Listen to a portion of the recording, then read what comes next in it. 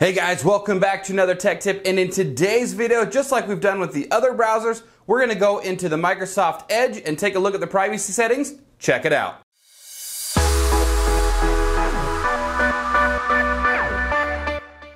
Alright guys, just a quick disclosure before we get started that this is a video for Microsoft Edge and the privacy settings in Edge. If you're looking for Google Chrome, go ahead and click on the card in the top right hand corner and that will take you over to the video for Google Chrome. So again, this is a default installation of Microsoft Edge. I haven't gone in, adjusted any settings. This is exactly how it comes with Windows 10. So what you're going to want to do, of course, is pull it up any way that you want to. I don't have it marked on my taskbar or saved, so I'm just going to go ahead and open up the Start menu and just type in Edge. And then I'm going to hit enter or left click on it and that'll open up the Edge program. And then what you're going to want to do is come up here into the top right hand corner and click on the three little dots that are in a kind of in a line formation. Left click on that. Come on down to that menu that pops up and left click on settings. And then what you're going to want to do is scroll down to where it says view advanced settings in that menu. Once you do that, it's going to open up another list of different types of settings you can do. You're going to scroll all the way down to where you see privacy and services.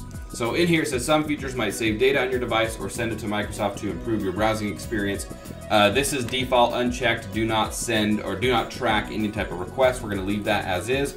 Have Cortana assist me in Microsoft Edge. Cortana is just Microsoft's artificial intelligence program. If you don't want her to assist you, you can go ahead and left click on that and you can toggle these on and off. Search engine in the address bar with Bing. You can change your search engine if you want to. You just click on change search engine, and then if there's any other options in here, you can choose those and then click set as default, or if you don't want them, you can left click it and then click on remove. Going back, scroll back down to the privacy settings. Show search and site suggestions as you type. Again, just like with Google Chrome, as you start typing things in the URL bar up here, it's going to start giving you suggestions and you can go in and turn those off if you don't want those on. So again, these are all default. Most of them are actually default on, so you can go just toggle that off. Show type search history, so if you've gone to that website before and as you start typing that website again, it will show you the history that you've gone to that site before. You can turn that on and off. Clear Bing search history. If you've used the Bing search bar, then you can go through and you can click on this and it'll go through and clear that search history. Optimize taskbar web search results for screen readers.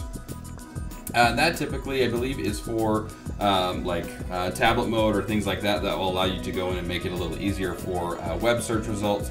Show sites I frequently visit in top sites. You can left click that on and off. I don't see any top sites on this page here. If we opened up a new tab. Here it is. So yeah, as you browse, it'll show up the websites as you browse them will show up under the top sites if you visit them frequently. So what you can do is go back into settings, come back down to that option right here, show sites I frequently visit, and you can turn that off, and that'll prevent those websites from showing up in those top settings or those top sites. And also here is the Bing search bar right here. You can see, so if you want, you can check. You can see that I've searched a few different things on here. The ones that are actually kind of like a purplish color, those are ones that I've actually checked or searched for, and then the ones below are just trending now. So if we go back down to settings, view advanced settings.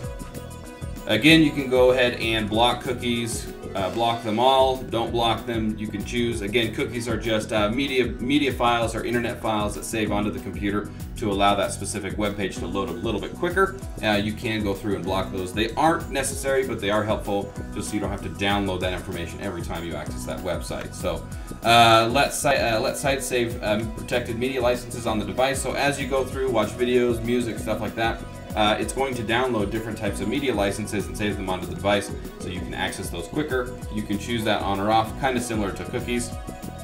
Use page prediction to speed up browsing, improve reading, and make overall experience better. Again, prediction to speed up your browsing. As you start typing, it'll predict what you're trying to type in. If you don't want that on, you can just select that off. Help protect me from malicious sites and downloads with Windows Defender Smart Screen. So yes, I would leave that on. It is default on. What that does is it goes through, and as you browse the internet with Microsoft Edge, it will use the Windows Defender Smart Screen to go through and scan that site and make sure that it's safe. And if it's not, it'll alert you, letting you know that it's a malicious site or there could be problems with it. So there you have it. That's just a quick run through of all the different privacy settings that you have on Microsoft Edge. I will go ahead and post up a link in the description below the video, And what that will do if you click on it is it will go through a little bit more in depth on what these could actually do for your computer or how to adjust them according to how you want it.